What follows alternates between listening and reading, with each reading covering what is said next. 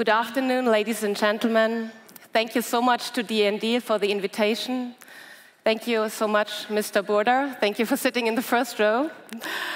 As you just heard, I'm a private collector of contemporary art with a special focus on time-based media. I'm very, very happy to have the possibility to give you an insight into the collection and into the collection's concept. And I will talk about a little bit how to build up a private media art collection. I spent the whole day here today at the conference, and I heard so many interesting things about strategies, business models, and transforming processes in the digital world. Now, please, let's talk about art. And I will illustrate my thoughts with some images and some video examples. So let's start. Open your eyes and close the mouth. So the first image you see is just an image of the entrance area of the collection, and it shows a permanent installation by the artist Douglas Gordon. It is a quote, so please don't take it seriously.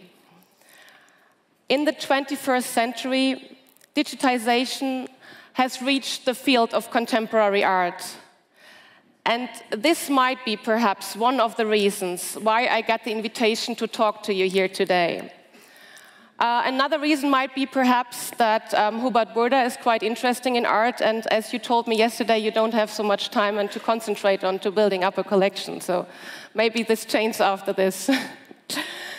In the digital world, full of generated images, the task of art has changed radically in terms of the relations between image and text, language and body, space, subject and object. The function of art is not mainly to generate unique original images, but to seek reflection. Being asked to speak here today, I took the opportunity to analyze what digital technologies mean for my collection, the Julia Stoscheck Collection. And I was quite surprised because I had never thought about it before in that way, and now I will present you the results. Let's start with the main facts on the collection. The collection is based in Düsseldorf in Germany, and it opened to the public in 2007. You're all invited, so whenever you come to Düsseldorf, please pass by. I would love to show you the collection. And each year we present about 2 different exhibitions to show several parts of the collection. I'm also very interested in collaborations with various public institutions, both in Germany and abroad. And just to let you know, there are around 650 art pieces part of the collection. The base of the collection is an old factory building, which you can see. It is from 1907 and it's landmarked. And it was renovated by the Berlin-based architecture team Kühn-Malvezzi. And we have 2 exhibition floors and an exhibition space around 2,500 square meters. And we have a cinema and a storage in the basement. To summarize some of the key aspects of the collection's concept, I would like to point out 3 aspects. So first of all, I try to draw a line starting from the 60s until now. For your understanding, the 60s was the beginning of video art. So what I'll do, on one hand, I follow the historical artists, so I acquire historical art pieces like from Naumann, Okonchi, Gordon Matta Clark, and on the other hand, I follow the emerging artists because I'm very interested in the interrelation. I'm also interested in a deeper involvement with an artist oeuvre, so for your understanding, I don't collect 100 different art pieces from 100 artists. What I love to do is to follow an artist over a very long period of time. And the third aspect of the concept of the collection, this sounds very easy, but I can tell you it is not. I'll try to acquire key pieces, masterpieces, large-scale installation and important groups of work because I want to capture the heart of an artist oeuvre and I want to bring together a coherent body of works. This is also very important with respect to loan strategies with other public institutions.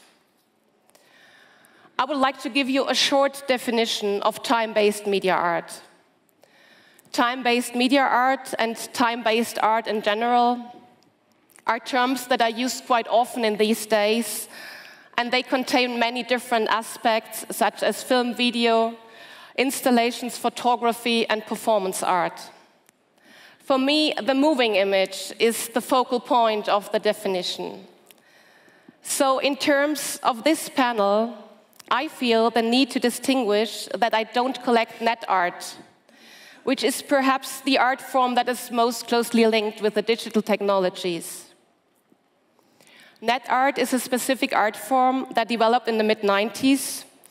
Its medium is the internet, and it is accessible at any time and anywhere. And as a viewer, as a consumer, you experience it only via your laptop or via your computer.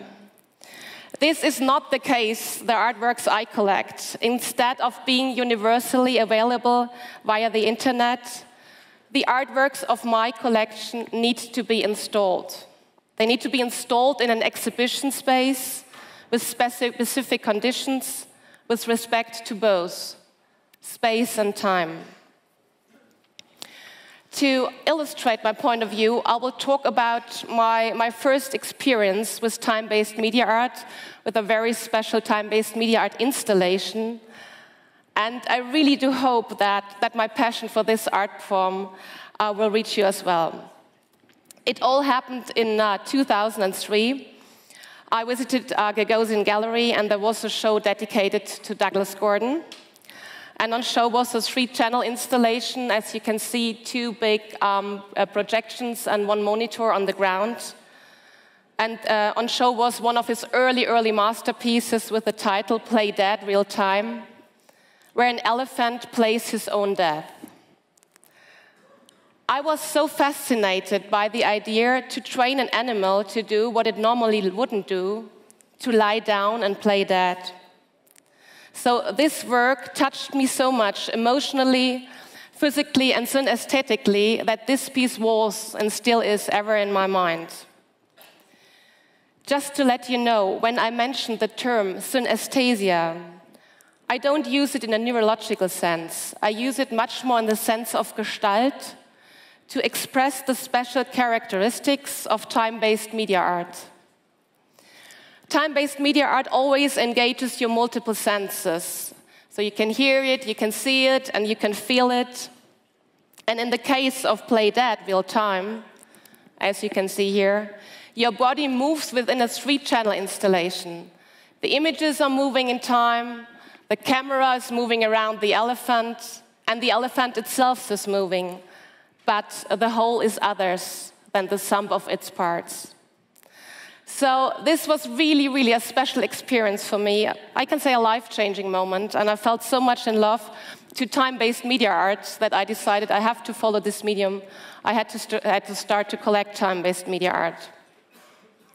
However, I need to tell you that this wonderful art piece is not part of my collection. Unfortunately, still it was, and it is sold out. But what I'll try to do is to travel wherever and whenever it is installed worldwide, and I can tell you, I still get goosebumps all the time I see it.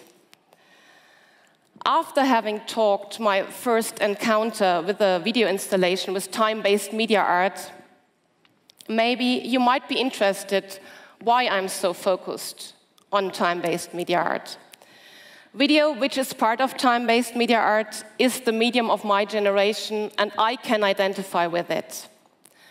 As many of you, I grew up with new media, in my case, especially with MTV and TV in general. So all important events of my childhood were captured on video, and my family was and still is always interested in the latest technologies. So video was always a very important part of my life, and it suits my personality very well. I love images, I love the movement, so for sure, I love the moving image. We do live in a digital age. Contemporaneity plays the biggest role for my collection. I believe the most contemporary artistic expression manifests itself in the most contemporary media, which currently means digital technologies. The ephemeral, as a defining feature of our times, is, in my opinion, in the best way reflected in the moving image.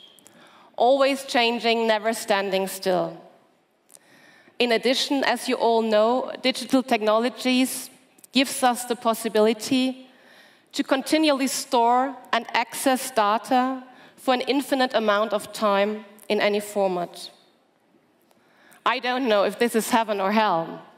So there is a tension between the ephemeral and the idea of storage or archive in general.